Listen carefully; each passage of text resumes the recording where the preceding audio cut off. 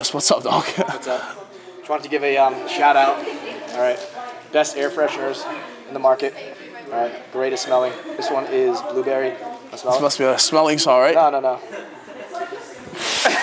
Oh, yeah. Woo! Smelling salts. Ooh, shit, that sucks. Ooh, and I just took a little whiff too. I knew it was gonna be strong. Oh man. Ooh, that shit'll wake you up. Oh my god. Ooh, you got a big old nose too. That thing probably fucking hit you hard. What's up, guys? It's Nicky. You're watching B Team Jiu-Jitsu, home of Mexican ground karate. All right, so we're here 2 days before crit.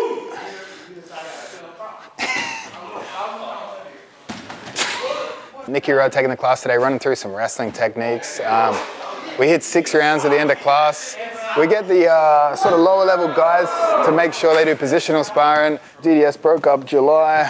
We set this up not long after. Obviously everyone had to move down here. And actually what sucked was everyone was kind of injured at the same time. Like I was healthy for a while after I broke my hand, and then I injured myself again, injured my other hand. Nicky Rod torn bicep. Nicky Ryan had to have his meniscus stitched back up.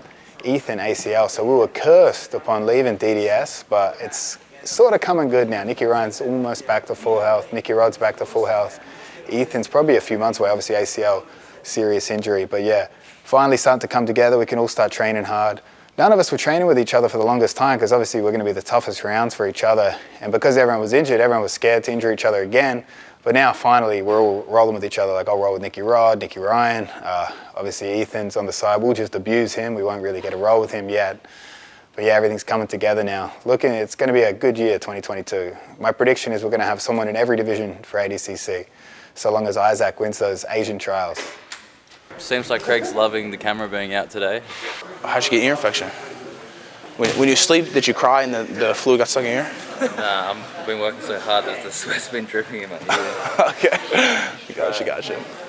When you watch today's session, you're going to see that we have a lot of wrestling focus. Obviously, you don't need to be a wrestler to come in here, but we're going to train in such a way that guys are going to constantly be trying to get back to the feet, shoot doubles, shoot singles from every position. We're stealing a lot of moves from wrestling to see how we can implement it into jiu-jitsu, and we sort of guide the positional sparring in such a way to allow that to happen.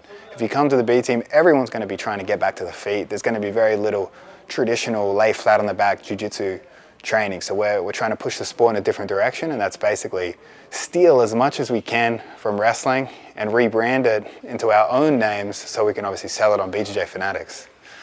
What's up, guys? Welcome to B Team today.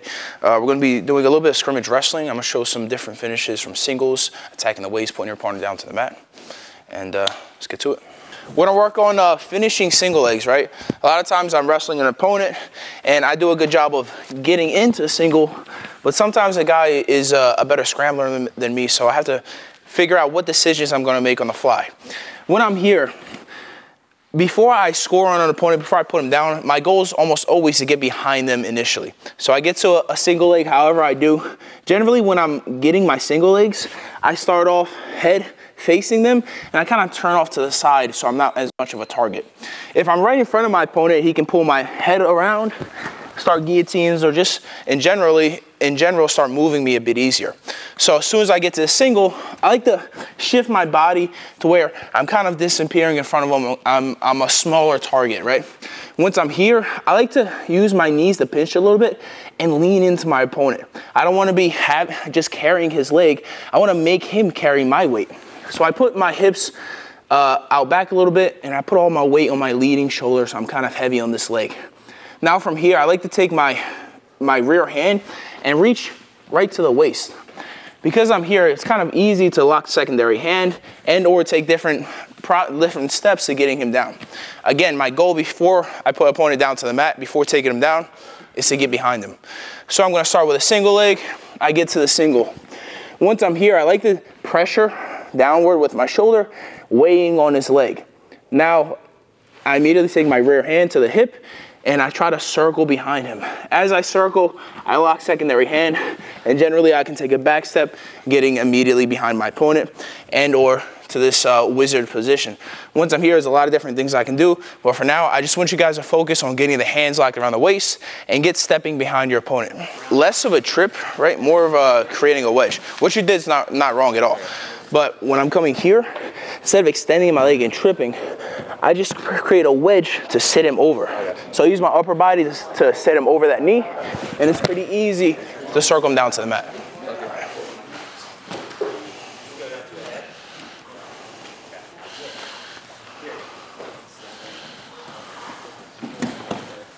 Okay. Looks good. Looks better. Looks better. So what's going to happen, right? If this guy's really good, when I go to back step, he's going to have sticky. So it's hard for me to circle, right? I would say 50% of the time you end up like this. Other half, you end up completely skipping that leg. Either way, when we go to step back, we just go to create the better angle. Now we can step deeper, start sitting over and down to the mat. Even with the sticky hook. But do a good job of keeping your head, your ear glued to his chest, so that way you can use your upper body to put him down. Some good rolls going on. This is a noon session, so we got good numbers at noon. But yeah, everyone's wrestling, scrimmage wrestling, training hard. A few competitions coming up, so it's good to see the guys all putting in some work right now. When I'm going 50-50, right? You guys falling back for defense or for offense, boom. Would I use these grips to initially hide my knee line and then break? Actually, yeah, ideally the first thing you want to do is fight for the knee position. So you're doing a good job with your hands placed on the feet, but just make sure the first thing you do is turn it from 50-50 to winning the inside position with the knee. Okay, and that's considered? Yes, correct. Boom. Now just make sure you keep your legs locked. I will go cross. Cross. Not figure four. Not figure four, because then, yeah, exactly. Toe hold, right? Exactly. Okay, okay. And then from here, whenever you're ready, a push and a pull. Beautiful. Good, separating the legs. Nice. Yeah. Good. There's an order of operations that needs to happen first. You know? The goal of this movement is to get your shoulder directly in the hip. Sometimes you'll end up a little bit further away. That's okay, but just understand that the closer your shoulders to the hip, the better you sitting him down is going to be. So once again, I go for the single leg. I get to it. I try to circle to the hips immediately. He defends well. I lock my hands on the leg again. I back step, bring my shoulder to the hip, and sit him down. So once more. Get to the single. Try to get to the hip. Doesn't work. Back step. Sit him down right away. Any questions? 1, 2, 3. Nicky Rod, man, the juggernaut. So definitely the biggest guy on the team, most heavily wrestling backgrounded person. Super valuable in that sense. Like he knows how to train like as wrestlers train, like in a wrestling class, like not just like jiu-jitsu guys doing wrestling. Like he knows how actual wrestlers train. So that's super valuable. Also great banter. You know, we're all constantly roasting each other for, you know, you name it. So that's always good.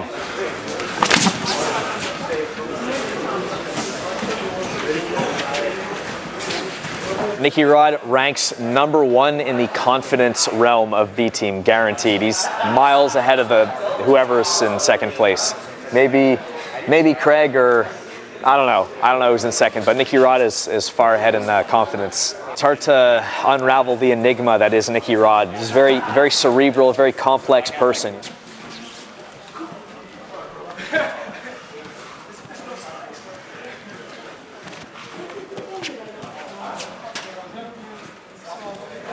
Nicky Rod is super amazing. He is the person you see competing. He's this beast. He's intense. But there's also a person underneath there that cares a lot about his training partners. If you ask him a question during teaching, he'll share it. When it comes time to roll, he's intense, but he too has a ton of control for a bigger guy. He's not, make no mistake about it, he's not just some big, strong guy that wrestles, that can throw you around. He knows a ton of jiu-jitsu. Some of my favorite classes have been Nicky's classes, just because, man, you learn more of the wrestling game, but he breaks it down at a level that even someone who's not a phenomenal wrestler can learn to wrestle a little bit better. Or the jiu-jitsu on the mat, it's always explained in a way that I'm like, man, his techniques have been the ones I immediately use. Whenever I've taken a class from him, some techniques require thought and drilling. his techniques are applicable immediately. So he taught a guard pass last week, body lock passing. I immediately added that to my game and was passing people's guards. So his teaching is top tier. I don't even need to speak on him as an athlete. Everyone sees him. He's one of, if not the most athletic heavyweight that there is. So I'm super excited to see his run at ADCC coming up. As a person, I will say genuinely, him and his brother Jay is in here a lot. They're great guys, and you have a question, they're always willing to answer it, always willing to work with you, and he's an amazing elite level coach as well. Move a lot, yeah. Let's start. I'm gonna start with a. I start with the arm bar, like stretched out.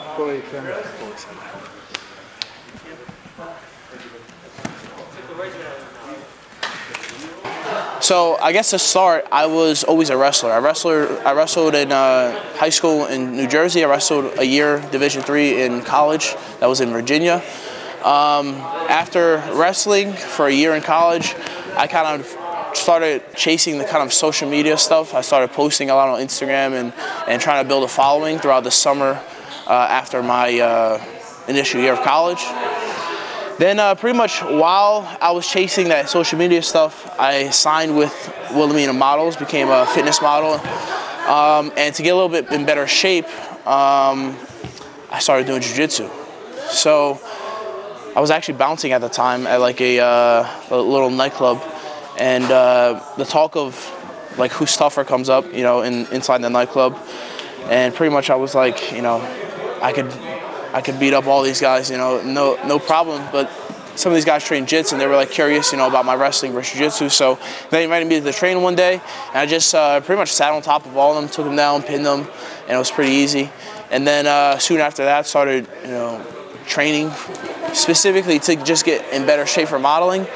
And then I realized very soon that, you know, I was better than pretty much everybody I rolled with as soon as I started, just because of my wrestling. So I started taking competition seriously. I want to say probably my second week of jiu-jitsu. So at my second week of jiu-jitsu, I did like a little local competition, like a grappling industries in Wildwood. And I must have had 7 matches. I scored like 85 points to 0. I had like 4 or 5 subs out of the 7 matches. Some of them were black belts, some of them were brown and purple. Obviously not like world beaters, but you know, I did it pretty easily. And then after that, I decided to keep training every day and just do local competitions until, you know, I just kind of fell into what it is today.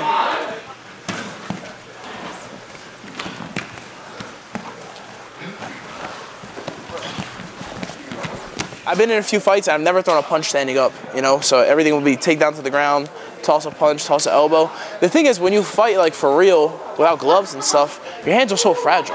Like one punch, yeah, you might hit them hard, but you're gonna break your hand. And it's like, you know, I always feel like knees and kicks and elbows are the way to go in a real fight. You know, take the guy down and some ground and pound. But yeah, I've been in a few fights, but I was never a fight starter. You know, I'm more of a peace kind of guy.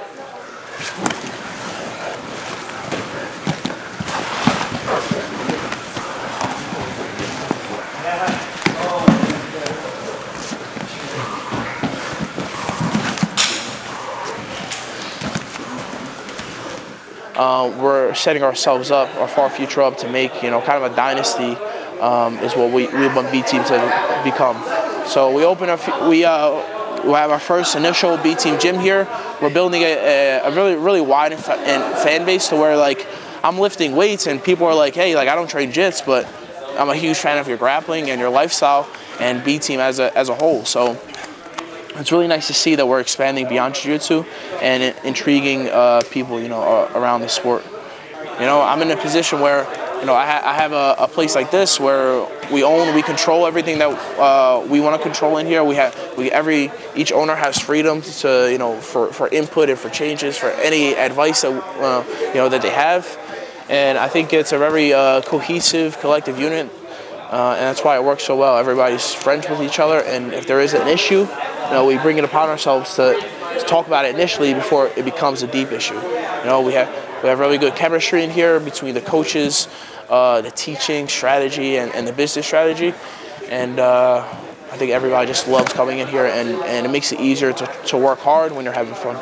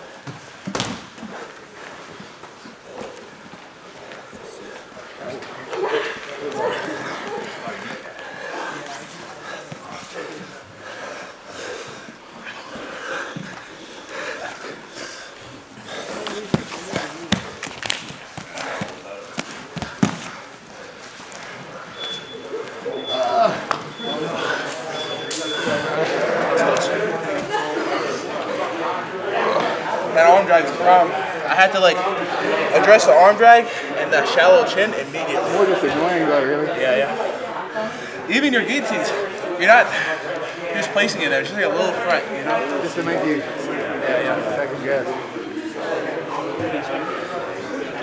Craig gets better at wrestling every day, every week. It's weirdly deceptive. Doesn't look like he's good. He knows what he's doing. Rolling or wrestling? We're up one. I will teach you one of my favorite moves, which is ankle up.